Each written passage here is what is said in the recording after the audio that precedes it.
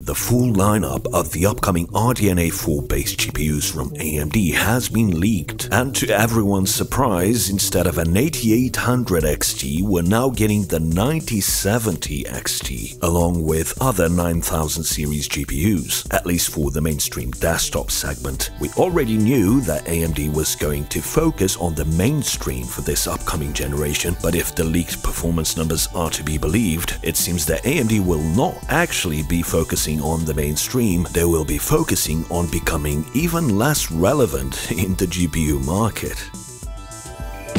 So you just got a bunch of PC parts from Santa Claus and you are now building a kick-ass PC? Well, there's one thing missing, an official Windows 11 key, so that you can activate your OS. It just so happens that today's sponsor, urcdkeys.com, is running a special Christmas sale on precisely Windows OEM keys. If you buy a Windows key directly from Microsoft, you'll pay around $150 depending on your region, and that's for a home edition license. But if you buy an OEM key from urcdkeys.com, you will only have to pay $21.86 at the time of making this video if you use my coupon code C25, and that's for Windows 11 Pro. These keys work globally and you'll get them within minutes. You can pay with a credit card or with PayPal. After purchasing, go to your purchased orders page and copy the key, and then on your Windows 11 install, type in the search activate and enter your key in the appropriate field and click activate. That's it, your Windows is activated and you can change your wallpaper and customize Windows and all that. You can also get Office 2021 Professional Plus at less than half the price with my coupon code C25. Check the links in the video description for your cheap OEM Windows keys today.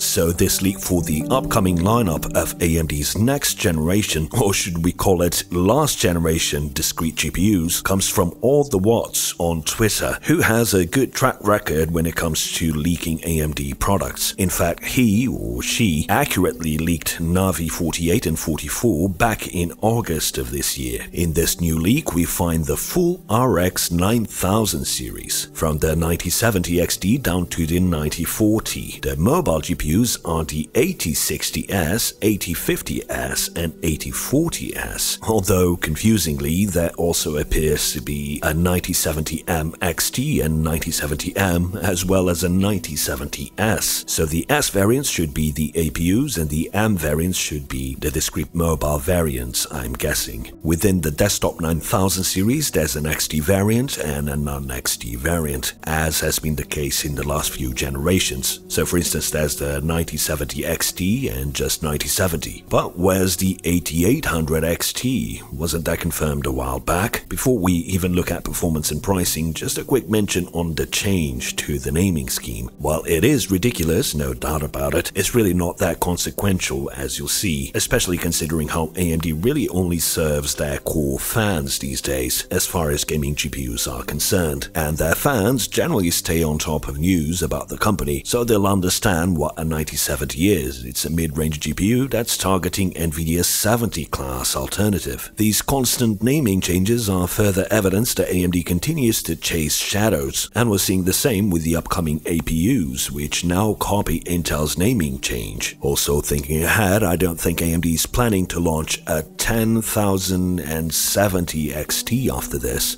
That would be a truly ridiculous name even by AMD standards, so this seems like a desperate attempt to dig out some sales out of unaware consumers before they completely change the naming scheme, starting with RDNA 5 with what I assume will be a complete GPU redesign, probably featuring chiplets, as we'll see in a second. So taking into account what the Strix APUs will now be called, the RDNA 5 GPUs will probably be named the RX 300 or 400 series. As for performance, which is what really matters at the end of the day, All the Watts also leaked a Firestrike score for the 9070 XT, where it gets 22,894 points. So that's slightly ahead of your typical 4070 Ti score. Using Tech PowerUp's GPU database, we see that the 4070 Ti is about 12% slower than AMD's own 7900 XT, and AllTheWatts estimates the price of the 9070 XT to be $650. So clearly the 9070 XT is positioned as an upper mid-range card that is slower than last-gen's high-end cards. It's basically a 7900 GRE. Looking on Amazon, the 4070 Ti is currently selling for around $800, while AMD's 7900 GRE is going for $650. And like I said, that's about equivalent in performance to this leaked 9070 XT, assuming the leaks are legit, of course. So this new 9070 XT is, as things stand, extremely similar to AMD's own 7900 GRE, but presumably with much better ray tracing performance, right? I've heard whispers that some leakers out there even suggested 3 times or 4 times the ray tracing performance compared to RDNA 3. Well, not even close.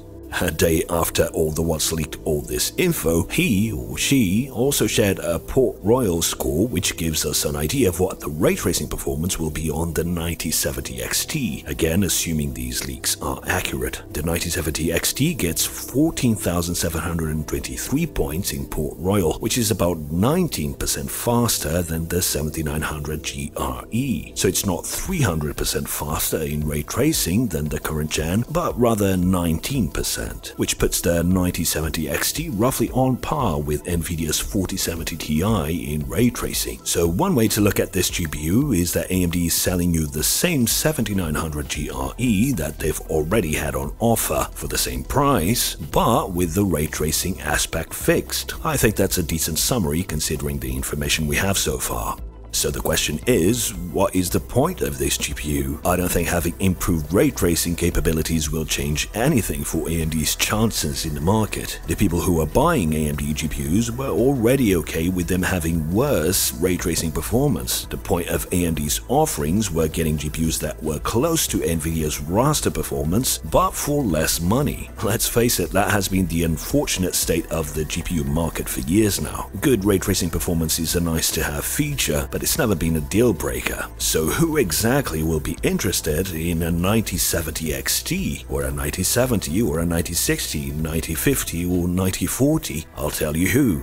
No one. And as far as AMD is concerned, that is totally fine. Let me explain. When AMD announced the 7900 XTX and XT a couple of years ago, I said it was the worst GPU in the company's history, and despite the torrent of AMD fans disliking what I said and unsubscribing from the channel, the reality is that I've been proven correct, with AMD's market share in the discrete GPU segment being today the lowest it has been in the last 15 years, if not longer, at a mere 12%. When I made that video discussing the 7900 XTX and XT, AMD's share was 18%. The 7000 series GPUs cost them a 6% loss in market share, down to only 12% of the market now. In 2010, 15 years ago, AMD stood at 45% of the market share. The 7000 series were a disaster, and the 9000 series will be even worse. The only way this 9070 XT would make any sense, if the information in these leaks is correct regarding performance, would be if AMD launched it at something like $400, which we all know won't happen. In fact, in AllTheWatts leak, the price range for the 9070s starts at $450, so that will be the 9070 non-XT, if I'm understanding the leak correctly, and the 9070 XT is to be priced at $650, so the lineup would look something like this. As you can tell, these are not exactly disruptive prices. They fall in line with what AMD is already offering today, which, if the market share is any indication, no one wants. So no one will want the new lineup either. If we want to look at an example of market disruption, Intel just released their Battlemage B580 graphics card for only $250, and the card is sold out everywhere.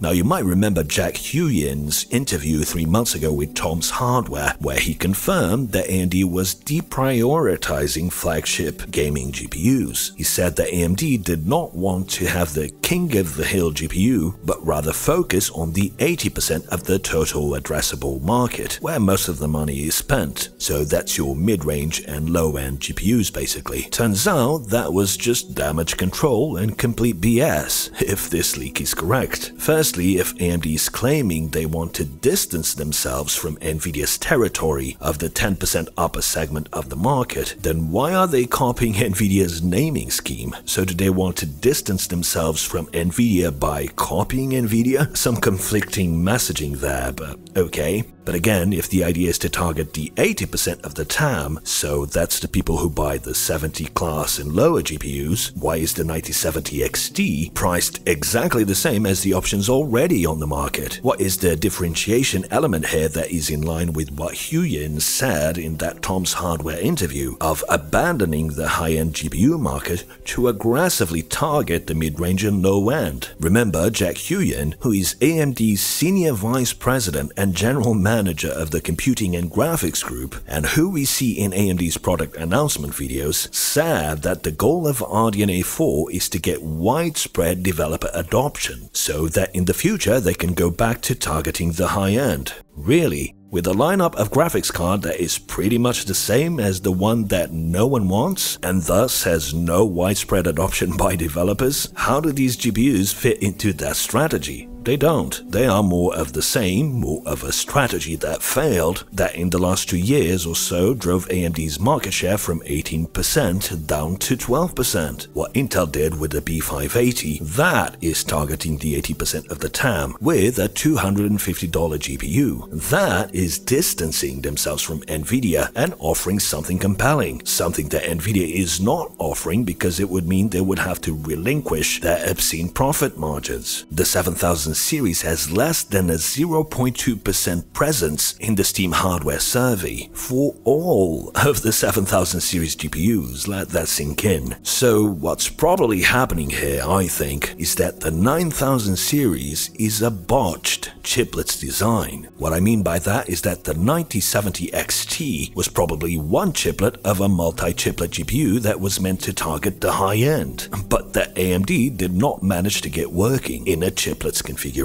So ahead of launching an unbuyable product, Jack Huyin came out to do damage control by saying this failed chiplets lineup is actually meant to target the mid-range and low end. The problem is, TSMC isn't doing freebies. TSMC is charging exponentially more for a new GPU design than 2 years ago and 4 years ago. It costs $1 billion to spin a GPU at TSMC. So to sell these 9000 GPUs at disruptive prices, AMD would have to take an absurd loss at a time where everyone is questioning their lack of results in the AI boom, with Amazon even cancelling bringing AMD server products online, at least for the time being, for lack of demand. Everyone is on the CUDA mode and AMD isn't breaking through it. Lisa Su and team are looking at Intel and thinking the last thing they need is earnings calls next year explaining why they are writing off a couple of $1 billion on a failed GPU generation. So they thought, well, let's see how we can spin this. So now, again I'm assuming these leaks are true, and given that we have TimeSpy results and Port Royal results with the GPU naming scheme on there, and more than one source confirming it, what AMD is doing is dumping these cards on the market and maintaining the status quo, hoping that at least AMD fans will buy the new cards on the promise of ray tracing now being on par with Nvidia's last generation of cards. That's yet another reason to just name these the 9000 series, because there won't be a 10000 series. Like I said earlier, I suspect AMD is rushing to put out RDNA 5 ASAP, and that will be the fixed chiplets-based GPUs that they hope will give them a fighting chance in the market. Sort of a Zen moment, but in GPU land.